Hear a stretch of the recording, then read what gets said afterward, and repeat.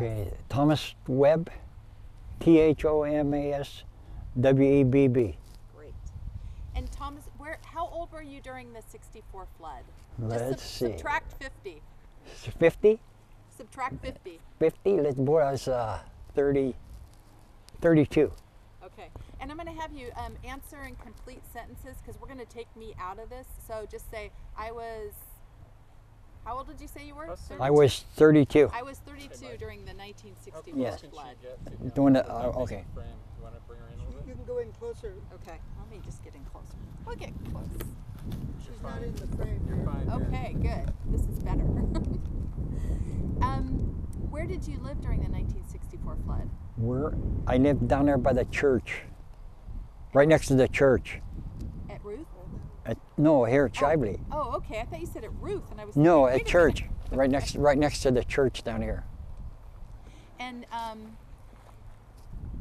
let's see. So what happened during the 1964 flood here in Shively? First of all, tell me, what was Shively like before the 1964 flood? What did people do for a living? Most of them worked at the mill, or there was milk dairies. There was dairies around here. We had 2 or 3 dairies in town. And they did a lot of truck farming too. What sort of crops did they raise? Vegetables, tomatoes, corn, all that stuff, but cucumbers. It's the best food around. Yeah. It's the best. Yes. So tell me, how did you know that this wasn't just a regular rainstorm? That this was. When they come in, we kept checking the river. We kept checking the river, and it would rain for what, 28 or 30 days in a row? I think it was there, when it rained so hard. What were you looking for at the river? How At did the you river? know? Well, we lived at the same house in 55, and it come up to the steps. In 64, it went 1.5 inches up in the attic.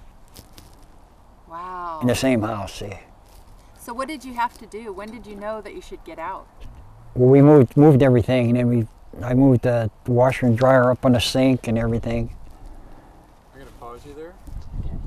So Robert, what we're finding is I'm getting a shine that's kind of a reflection off this maybe. Okay. I want to make sure. I don't know if you can lock that into one I hear position it, or but something. I think that's it's what doing Robert this. was trying Maybe to do, was not maybe to it's a shine filtered light light, as I much. don't It's just, know. Let me see what- I was it's hoping probably you not would get the even. wind off of him.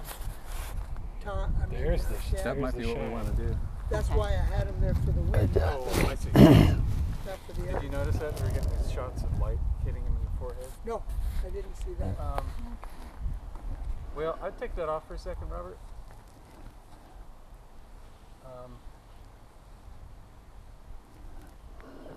You know, Hey, you look good in this, Dan. You Tom. do. oh, boy. Well, you look good from here anyway. Can I speak? I can hear you pretty good. so go ahead and pull that away, just completely away for a second. Yeah, Yeah. if you want to block the wind, go ahead. I'd keep it off him. Yeah. Okay. Well, I hear wind now. Okay, let's keep going. Okay. So you knew you had seen the water come up The car comes into in. your house. Okay, we're gonna. Up to the first step, yes. Yeah, we're gonna let this car go by. Yeah, okay, yeah. He'll probably be by 100 times.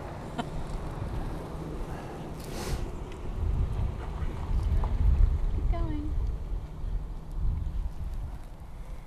And so you noticed that the water was coming up, and then you moved things up, and then when did you know that you needed to get out? We was down there, we kept checking it down by the school, and I think it was raising about 6 foot an hour, at that time, so we figured we had to get out then,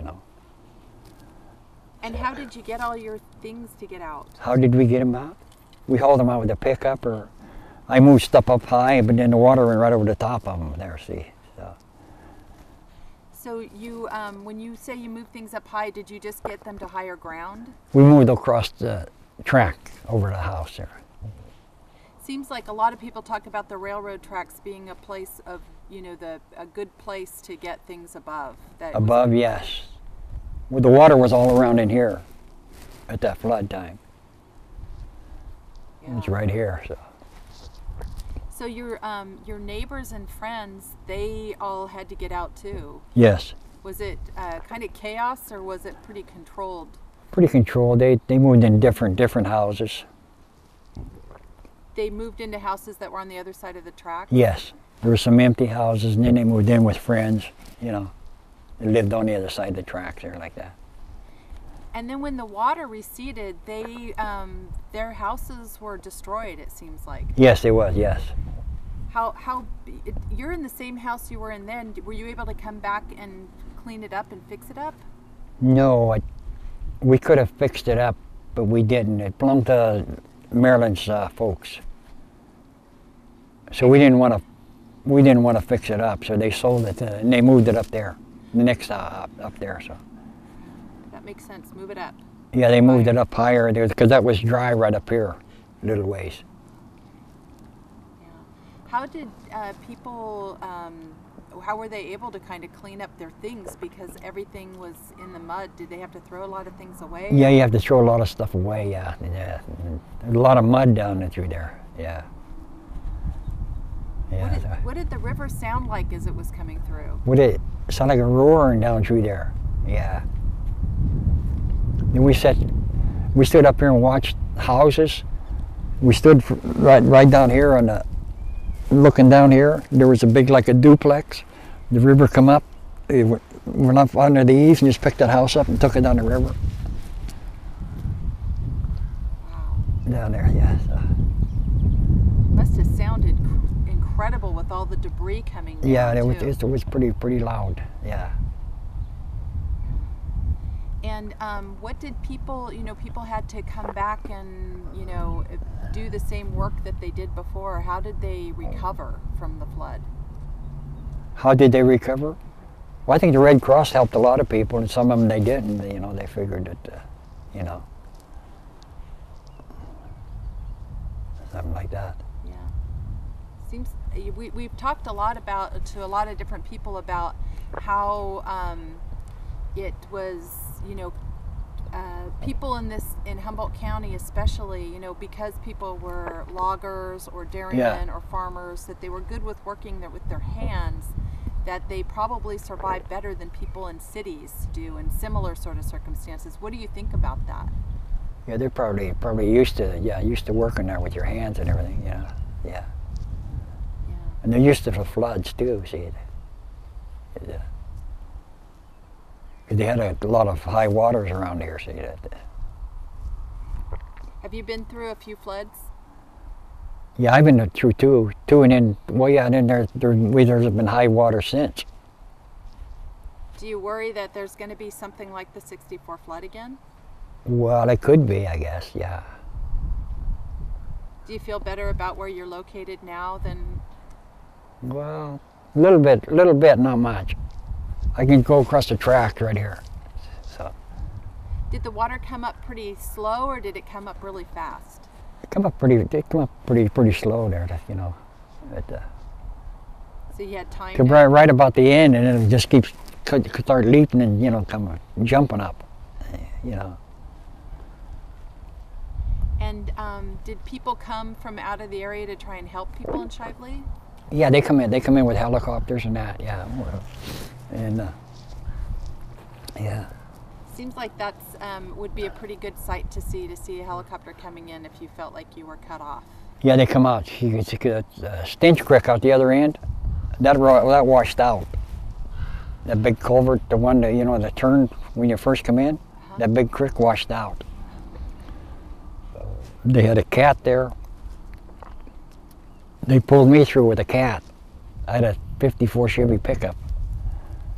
And they towed me up through with I had half a ton of Presto logs on it. But they towed me up through. Because you couldn't drive up through, they tow it. So. What sort of work were you doing during the '64 flood time period? At that time? Yeah. I worked at PL. I went right back to work as soon as we could get out. Because I think it was, 3 weeks or a month before we could get out of here then.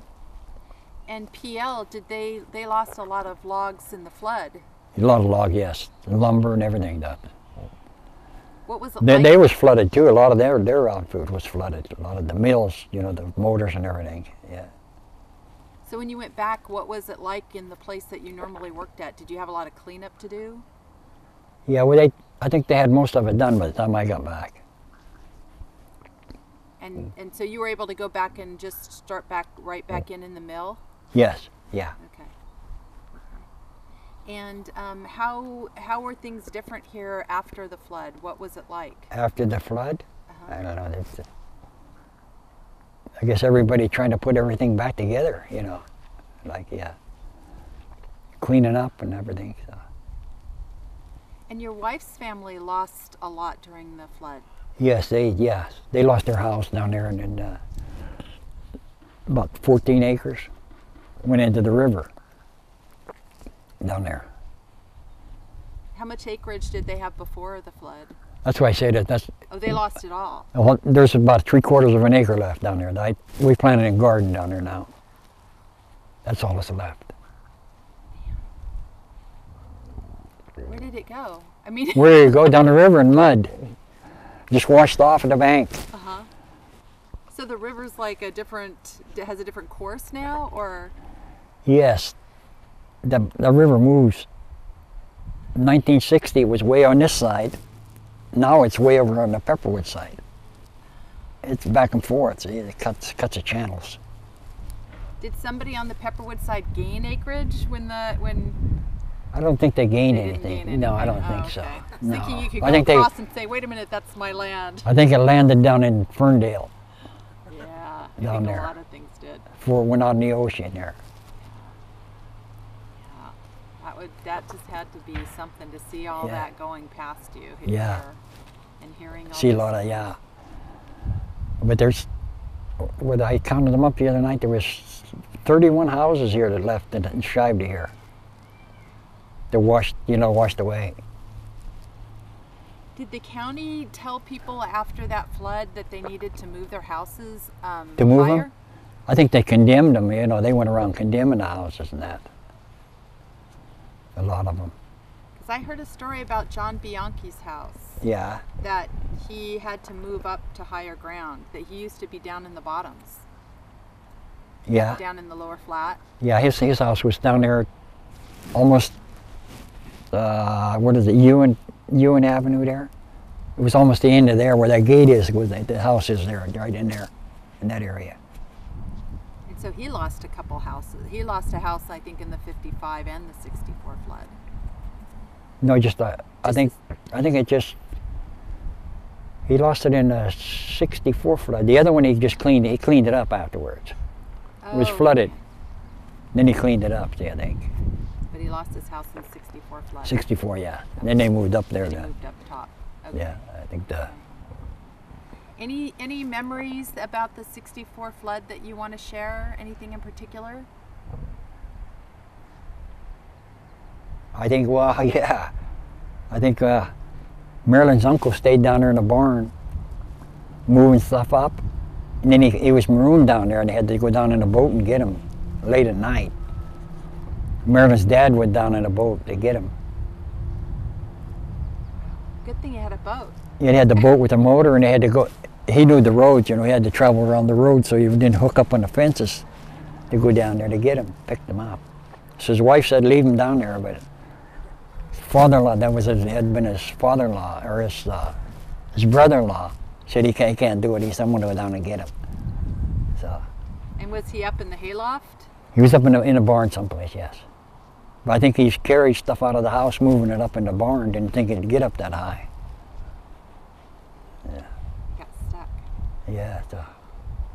Good thing people had boats, Yeah, they had one boat there in here. Yeah. These are fishermen. These are people who like to go fishing on the river. Is that Yeah, why I think they that. had Yeah, boats?